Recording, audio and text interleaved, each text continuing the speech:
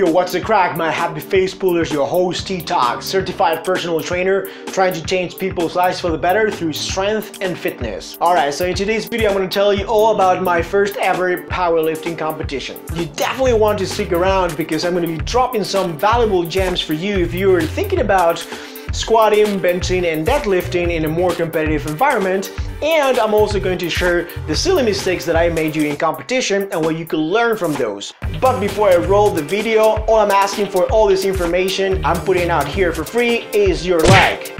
So if you haven't already, like the video and subscribe to the channel.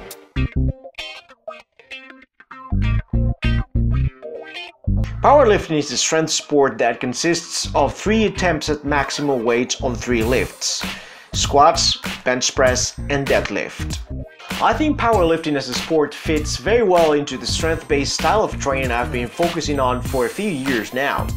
After quite some time building a foundation through calisthenics and lifting weights, I feel like I've reached the point where I've gained enough experience and confidence to put my skills to the test in a more competitive stage. I had previously performed squats and deadlifts, so I was already familiar with those 2 exercises, but it's not like I trained these with the purpose of getting the highest 1 repetition max. As for the bench press, I already said in this channel that I made the mistake of not including this amazing upper body builder into my training until very recently. Sure, I messed around with it here and there, but I never really committed to getting stronger at it. But a few months ago I decided to prioritize it, and I continue to do so to this day. In terms of the 3 lifts, the bench press took a central stage because this was the exercise I had practiced the least and because it is the most complex from a technique standpoint. For the other 2 exercises, I decided to compete with the low bar back squat over the high bar variation despite not having trained the former in months, if only because I wanted to lift the heaviest weight possible. And in doing so, I also realized how much better and natural the low bar variation feels for me particularly. And for the deadlift, I was going to do sumo on meet day, but I pulled my left hamstring during training, and after some rest, I had to switch to the conventional variation, which, as it turned out, I could perform without any pain around that area. In sum, you might have to change things up as you go due to unexpected setbacks. So be flexible, work around your issues, and avoid doing things that could aggravate any existing problem. Now I'm going to describe the process leading up to the meet, and I'm also going to share 3 tactical tips you can implement into your training to make you feel more confident and better prepared before competition day. Let's go! At the start, my training didn't change significantly from what I was doing prior, but around 8 weeks out from competition day, I started to adjust some things to make sure that my training was getting more specific to what I was going to be tested on. The underlying principles of my training remained in place. The vast majority of my volume came from big compound movements while using progressive overload. However, as time passed by, I would favor intensity over volume as my go-to option for me to make things harder during training. A clear downside to this is that it takes longer to complete your workouts. As the weights go up week after week, your training sessions will tend to drag on because you'll need to rest longer in between sets.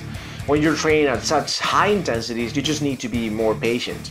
Another thing that had to change leading up to competition day was the degree of specificity in the exercises I was doing.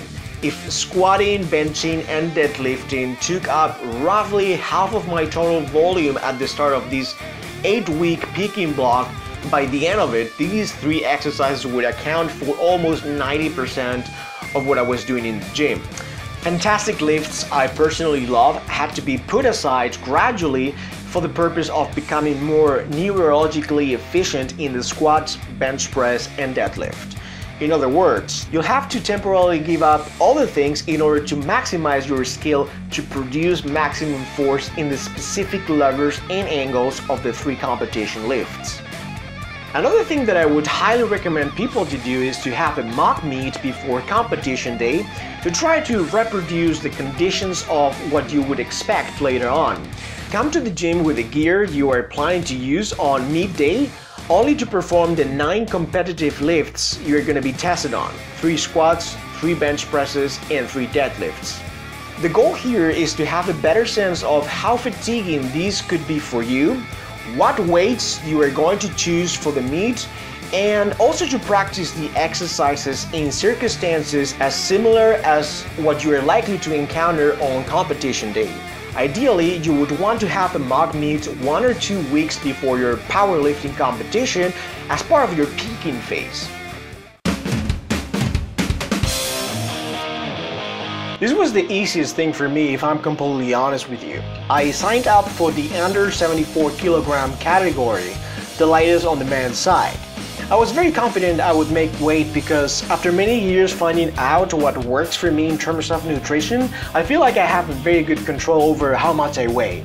My weight had stayed very consistent around 74-75 kilograms for the most part of 2019, so I only needed to make little changes to be under 74 kilograms for competition day. In any case, only 5 days before the meet, I stopped eating my bananas with peanut butter.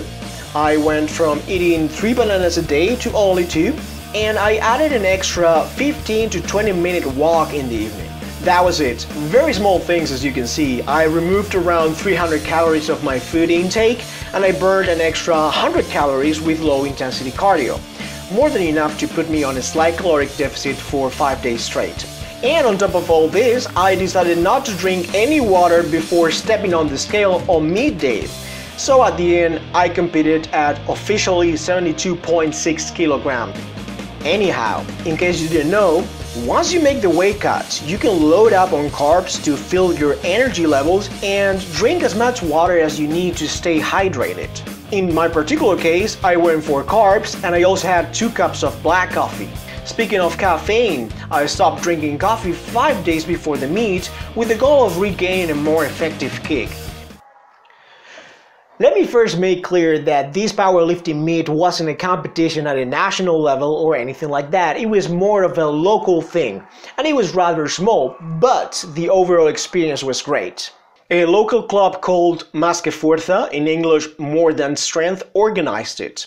I am going to include their link to their Facebook and Instagram accounts as well as their YouTube channel in the description of this video, so you can go ahead and check them out.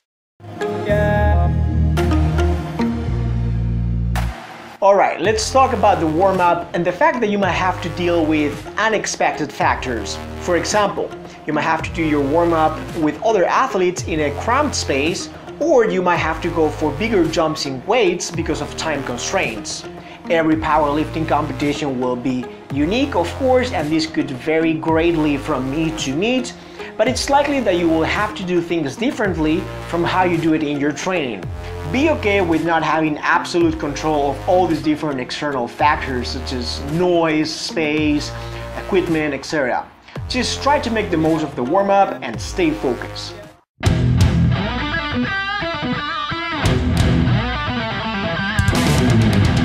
As I mentioned already, every competitor is meant to perform 3 lifts per exercise, so you'll be stepping on the stage 9 times in total. I would highly advise you to come to the meet at least with an opening weight in mind for each exercise. See how the first lift feels, and then decide what your weights for the second and third lifts will be. In any case, the opening weight for my first squat was 105 kilograms. It felt pretty good, so I went for 120 kilograms for the second one. It felt very smooth as well, good speed out of the bottom and no sticking points. So I decided to try to get a PR in my last squat. And this is what happened.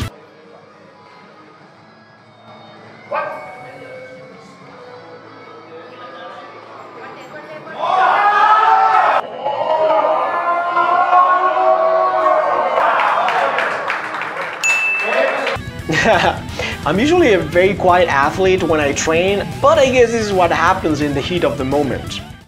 The bench press was a whole different game.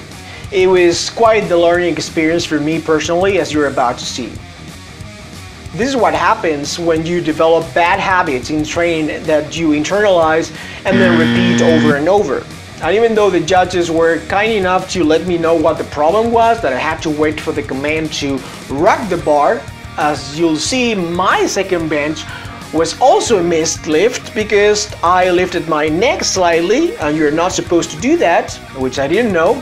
And what is worse, I repeated the previous mistake and racked the weights without waiting for the command. I ended up putting myself into a tricky situation, and I'm the only one to blame for all this mess.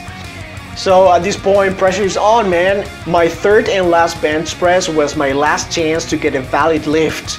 So I think I went over the sequence of movements in my mind like 1,000 times before coming back to the stage.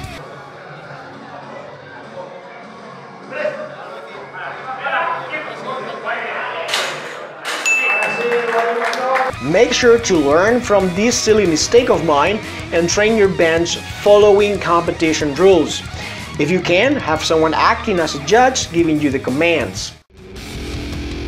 And lastly, deadlift. My opening weight was 145 kilograms. What I wanted to accomplish with this first lift was to fill the competition bar.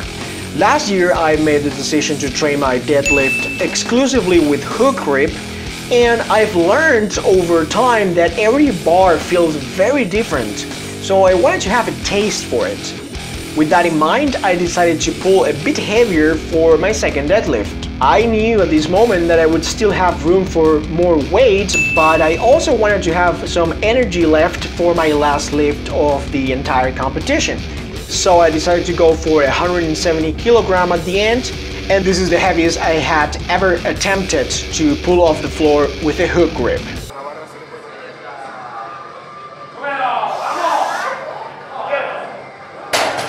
Man, look at the speed of the bar, no sticking points, everything felt amazing. In hindsight, it's clear that I could have added more weight to the bar, but this is one of the things you can only learn by competing and becoming more experienced. Alright, my competition total was 382.5 kilograms, and I can't wait to compete again at the end of 2020 to beat this number. This local powerlifting meet was a very positive experience overall. Not only did I draw important lessons as to what to focus on in the future, but it was also a great opportunity to gain experience in a competitive environment. And although we, the competitors, were technically rivals, I felt nothing but a very supportive atmosphere. Everyone was cheering everyone in every lift, and you could feel the respect we had for each other. After all, we all have in common that we love strength training and have a good time lifting heavy-ass weights. So hopefully this video helps you understand what to expect in a powerlifting meet if you ever decide to compete in one. From an outsider's perspective, a powerlifting meet could be a very intimidating thing, especially if you've never done it before. But in reality, it's nothing further from the truth. So ditch your fears and sign up. The only thing you should be scared of is your future self regretting not having enjoyed this fantastic experience. I really hope you enjoyed this video. If you did, what are you waiting for? Smash the like button! Also, please subscribe to the channel and click on the notification bell so you don't miss any future videos. Alright guys and girls, I'll see you next week. In the meantime, squat, bench, dead.